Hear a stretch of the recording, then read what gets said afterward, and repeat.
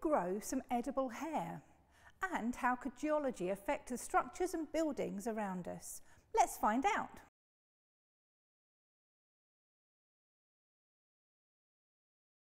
Welcome to Science at 6. My name's Mandy and I'm this week's presenter in the centre. Welcome back to our weekly series. We've got some great things to explore. You can find out where to get our activities in the description below, and you can email us your results and questions to openupscience@cambridgesciencecentre.org. This week we asked you to investigate the pH of some household substances. Now, as a reminder, pH is a measure of how acidic or basic something is. It's a number from 0 to 14. From 0 to 6 are acids, 7 is neutral, and 8 to 14 are bases. One way to find out the pH of something is to use an indicator. This is typically a chemical which will change colour depending on how acidic or basic the substance is. Last week we shared an activity to make an indicator from red cabbage. Red cabbage contains a chemical called anthocyanin that changes colour at different pHs, which makes it a good indicator. We challenged you to use this indicator to test different household substances, with parent or guardian's permission of course. Now let's take a look at a couple ourselves. So here is some red cabbage indicator I made earlier. It's currently purple, which means it's neutral, so not acidic and not basic. So to start with, we're going to look at something you might have had on your chips, vinegar. So starting with our purple indicator, let's watch what happens when I add some vinegar.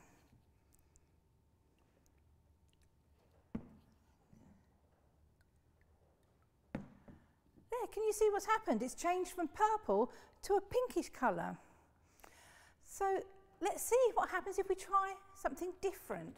So there we've got our purple indicator here, and I'm going to add some baking soda or bicarbonate of soda to the purple indicator. Give it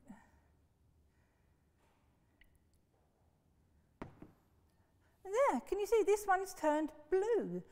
Turned the indicator from purple to blue. Why has this happened?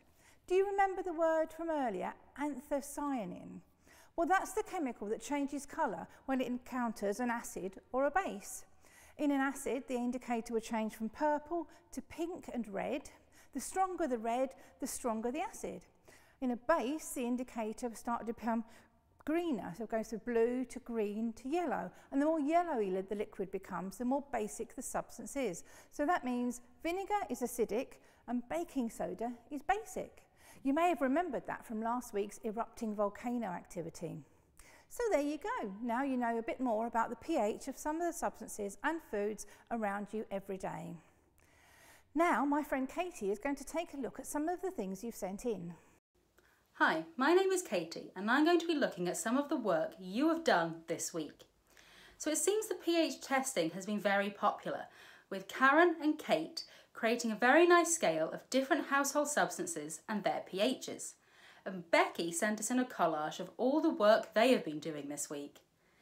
Anya and family even had a video call with friends while doing the pH testing. And we even had Camilla and her family get very creative with the red cabbage indicator, deciding to tie-dye some t-shirts by using the red cabbage indicator and its colour changing ability, by adding some acids and bases to create a really nice effect. And I bet the t-shirts look great. So keep sending us in pictures of your activities and your solutions to the weekly challenge, as we would love to see how you get on. And you may even see your work featured next Monday. We've also had some questions sent in, with Ryan asking us to clarify what it means if something is basic. Well, when something is basic, it means it is a base, and a base can be thought of as opposite to an acid, as the pH is at the other end of the scale to the acids. They also have another ability, in that they can react with acids and neutralise them. We also had a question specifically about an acid. We have a very strong acid inside of our stomachs called hydrochloric acid, and this has a pH of 3, so quite a long way down the scale. We need this to digest the food we eat, but Rachel, aged 12, asked us, why doesn't the acid in our stomach burn us from the inside? Well as producing this hydrochloric acid, our stomachs also produce mucus, a slimy liquid, like the slimy stuff that comes out of our noses. This mucus forms a layer around our stomachs, creating a barrier between the strong hydrochloric acid and the lining of our stomachs, protecting us from the acid. This is very important to keep our stomach healthy so the digestive system can carry on working and so we don't get burned by the acid. Thank you both for sending us in your questions. And if you have any questions about this week's topic, make sure to send them in and we will answer some this time next Monday. Great questions, everyone. Keep sending us your results and questions to openupscience@cambridgesciencecentre.org. Now for something a little different. I mentioned at the start growing some hair you can eat. Well, another of my friends here at the centre, Jo, is going to show you how to get creative when growing your own cress. Hello, my name is Joanne and I'm one of the science communicators here at Cambridge Science Centre.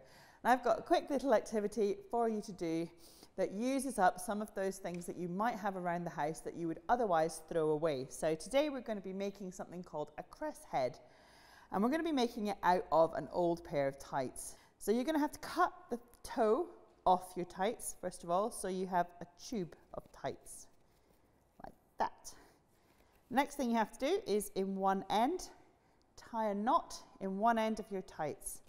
And then I'm sure you've all got some old flower pots lying about in the garden, so we're going to reuse the flower pots as well. Stretch your tights over the flower pot so you've got a little bowl. The next thing we need are some cress seeds.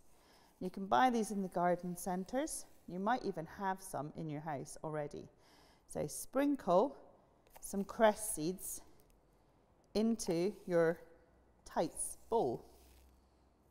Go. And those cress seeds are going to need something to grow in. So we're going to add some compost. And you want to get it nice and full of compost. Okay.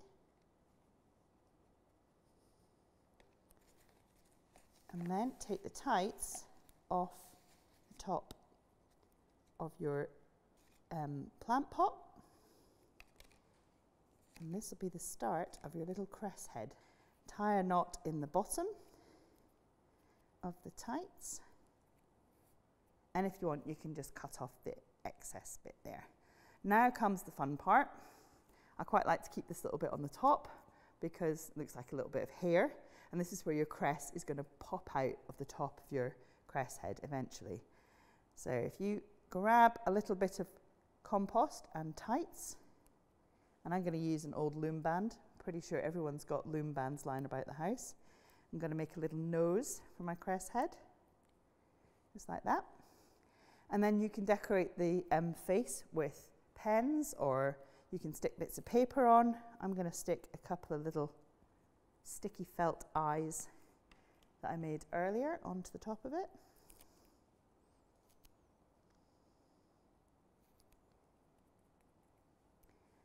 And there we go. And then we need to think about what that cress is going to need to grow. So you're going to have to water your cress head. That's why I used felt for the eyes. So you need to put it in a sunny windowsill on a tray, give it lots of water, and soon you will start to see the little bits of cress sprouting out of the top of your cress head. When that happens, just give it a little bit of a help by cutting off the top knot of your cress head. And then as the cress grows, you're going to have a nice little green cress hair on your little cress head. And the good thing is you can eat the cress as well. That's brilliant. Thank you, Jo. Now, don't worry if you can't remember all the steps. The activity sheet for cress heads is available in the description. If you make your own cress heads this week, we'd love to see it. Send us a picture of your creation to openupscience@cambridgesciencecentre.org.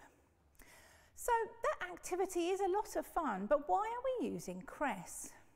Well, cress seeds don't need that much to grow. As long as they get enough water and a bit of light, they don't need much room. They can even grow on a damp piece of kitchen roll. This makes them great for planting in this way. And once they start to grow, they'll head towards the light and out of the soil and will quickly look like a full head of hair. This will happen fairly quickly, only taking around a week to grow tall enough to give your cress head a great hairstyle, or to give you some cress to eat following giving your cress head a haircut. Now we're going to meet Francis, who is a technical manager at Cemex. My friend Mia had a chat with him to find out what he does. All right, hello Francis, thank you very much for joining me today. So you're a technical manager at Cemex. Now, what is Cemex and what does a technical manager do? So Cemex is a building materials firm. We operate globally, and essentially we supply building materials to sites that want to build hospitals, schools, anything that requires concrete aggregate, we supply it. A technical manager is essentially someone that's part of the quality assurance team. So we have to ensure that the quality of the product is what the client expects, and sometimes even better than what they expect. And that's my main role. Oh, amazing. So what does the day in a life of a technical manager look like then? So it varies. So I could be on site having meetings with our clients to discuss what they need from us and then to explain what we can do. I could be on our plant, for example, testing concrete and analysing that data, or in the middle, the fun times, I could be on site handing out donuts and sweets to our clients just to ensure that communication is there, really. Wow, amazing. So no day, 2 days look the same. That's really cool. So what routes in education and school and university did you take to get to your role as a technical manager? So during secondary school, my key subjects really, firstly was PE, then geography, and then maths. Mm-hmm. And then when I went into sixth form, it was geography, PE again, and biology. And then I studied the petroleum geology undergrad and engineering geology masters, which is essentially the study of rocks and spending a lot of time outside, but a lot of the time behind the computer as well to analyze data. And that's it in a nutshell, really. Oh, it's really interesting. So I can see why you went into building materials then. But does everyone in your team have a similar background, or do people have different routes to get to where you are? Well, if we look at my immediate London team, it being in London is extremely diverse in terms of age, gender, ethnicity. And the wider Cemex is pretty diverse as well. And that's the same in terms of the route into the company. The key thing I would say is once most people get in, they don't really leave. So that's a good thing. Yeah, they've obviously enjoyed it there then. Proud of the work they do. Definitely. Fantastic. And finally, there's one more question. I want to know someone who inspires you. So I'll have to go with my mum on this one. With my dad, close second, very close second. Essentially, my mum has just shown me like what a combination of being personable, hardworking, and being able to solve problems. So she started as part of the admin team in the NHS, which is a super vital role, but she worked her way up to be general manager of Imperial College. So that's something I'd like to do in Cemex, really. Wow, that's amazing. All right, that's all we've got time for, but thank you so much for joining me today, Francis. Thank you. Cheers, take care, bye. Thank you, Francis, for talking to us. Well, that's almost the end. Just time to introduce our new theme for the week, which links into those cress heads. It's all about plants. Plants are amazing living things and can do something that no animal can. They use sunlight to make their own food. Find out more about them this week, and you can get started now. Our first activity is in the description below. Don't forget to send us your questions and pictures of your work. We'll take a look at some next Monday on Science at 6. Thanks to everyone for watching. I hope you have a great week, and we'll see you next Monday.